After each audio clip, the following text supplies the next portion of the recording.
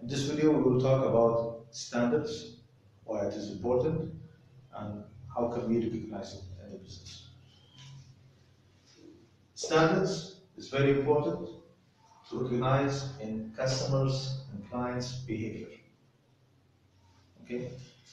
Standards also is recognizable in products and services units.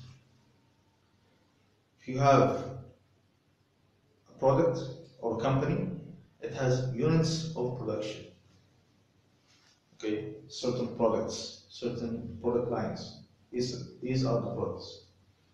Okay.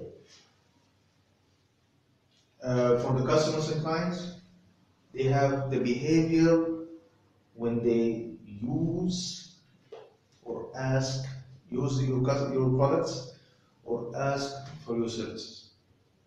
There is a behavior, and this behavior is different from country to country, from segment to segment.